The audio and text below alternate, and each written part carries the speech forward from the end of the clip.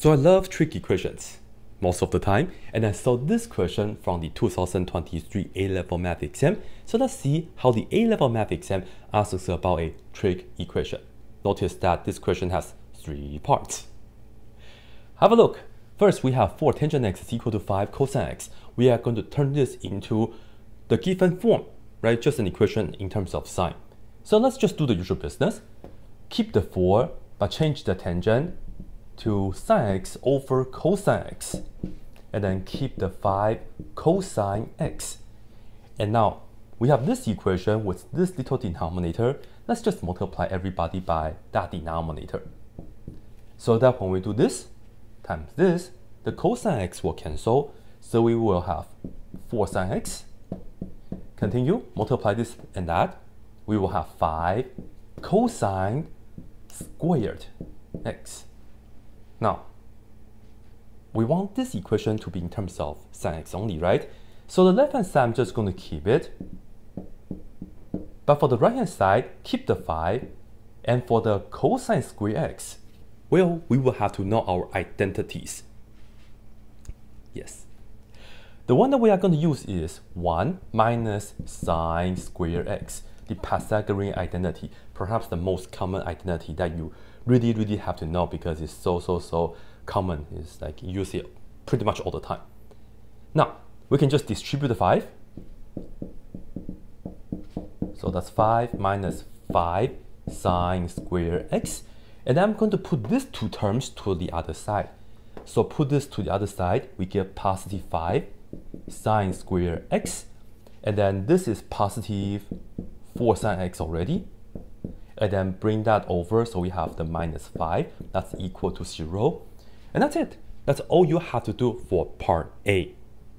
Okay, continue with part B, which is how to solve this equation on the interval 0 to 360 degrees. Notice this equation is a quadratic equation, but in terms of sine x. It's not factorable, but it's okay. We can use the quadratic formula. Write down sine x. That's equal to negative b. So we have negative 4 to begin with, plus or minus square root b squared minus 4ac. A is 5, c is negative 5. And then over 2 times a, which is 2 times 5. Now let's just continue this. This right here is negative 4, and then plus or minus. For the inside, let's see.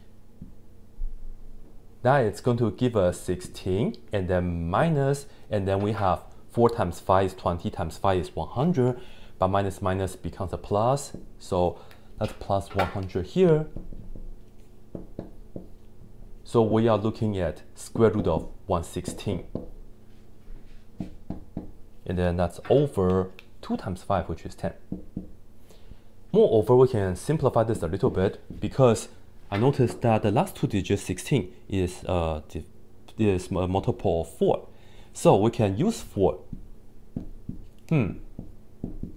4 times 29 give us 116, so we can have this breakdown. So that means we have negative 4 plus or minus, write this square root as 2, and then square root of 29 over 10. Okay, now we have 4, 2, and 10. We can reduce this a little bit. I'm going to factor out 2 first. So that's negative 2 plus or minus square root of 29. Reduce this. So we just have negative 2 plus or minus square root of 29 over 5. Now, which one is the answer though? Well, they're not the answers yet, because this right here is not x, this is sine x, so we have to be careful. The range of sine x, meaning the output of sine x, has to be in between of negative 1 and positive 1, including negative 1 and positive 1. So if you just punch this onto your calculator, which is allowed on your test, I will just have to make a little note right here. If you have the positive version, that's negative 2 plus square root of 29 over 5. Work this out on your calculator, you will get approximately 0.677, which is okay for the sine value. But if you have negative 2 minus square root of 29 over 5, this right here is approximately negative 1.477. And this is outside of the range of our sine x function.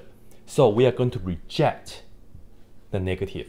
So we will only say sine x is equal to this right here. Alright, now we have to solve for x, and to do so we will just use the inverse sine function because this is not going to give us a nice number. Therefore, x is equal to inverse sine, and you can put this onto your calculator.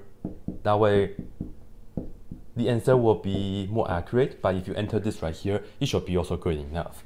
And then if you just enter this on your calculator and make sure your calculator is in the degree mode, all right? Then I'll tell you x is approximately, okay, we have 42.6 degrees. So this is the answer from the official answer key, so I'm just going to keep it like this as well, all right? But you have to remember, if you use the inverse sine function, you only get one answer, right? However, on this interval, we have two answers, and this is the reason why. So here's the deal. So we have 42.6 degrees, so let's say somewhere right here, right? So, and remember, sine is the y value, right? So something come out y like this. But if you go to the other side, guess what? They will have the same y value on the unit circle, right? So now, because this right here is 42.6 degrees already, when you go to the other side, this is also 42.6 degrees. So I will indicate that right here. But in order to get to this position, we will have to measure it from the positive x-axis, rotate all the way to here. Now, if we go all the way to the x-axis, it will be 180 degrees. This much is already 42.6 degrees. So we'll just have to do 180 minus 42.6 degrees in order to get this angle. Therefore, the other answer, I'll just put a little comma, we will do 180 degrees minus that, which is going to give us 137.4 degrees. So this is our first answer, and that will be the second answer. Okay, for part C, notice that we have this 3 that's extra, right? And we just have to find out how many solutions does this equation have on the interval between 0 and 1800 degrees. Well, this is all we have to do. We have already solved this equation without the 3. And we know that there are 2 solutions. So I will just say this has 2 solutions. And then I will just say on the interval 0 and 360 degrees. Now, if I multiply the 3 directly to the x, you shorten the period, it's like this thing will happen 3 times as often as the original. So we just have to multiply the 2 by 3. So 4 tangent of 3x equals 5 cosine of 3x. This equation will have 2 times 3, which is 6 solutions on the same interval right here, 0 and 360 degrees. But we are not looking at from 0 to 360 degrees, right? This is 1800 degrees. Well, this and that, what's a connection? This is 5 times more than that, right? Well, it's 5 times as much as this. This is 5 times that. So all we have to do is multiply the 6 by 5. That's all. So finally, I'll just say 4 tangent of 3x equals 5 cosine of 3x. This right here has 6 times 5, which is 30 solutions on the interval 0 and 1800 degrees. And again, because this right here is 360 degrees times 5. So the answer to this is right here is 30 solutions. That's it. So what do you guys think about this question? In my opinion, I really like this question because it sets up in a way that it's like you're investigating through the process. It's like a little journey, which is pretty cool. And it also tests you a lot of small things and big things. Such as, do you remember to see the connection, multiply 3, you get like 3 times as many solutions as the original. And then when you use the inverse sine function, even though the calculator only gives you one answer, but you remember to find the other one by using what we did earlier. And do you remember to pay attention to the range of the sine function? And I also like it that when we turn this into a quadratic equation, it was not factorable. You really have to use the quadratic formula to solve. So a lot of things I like about this question. Let me know what you think though. That's it.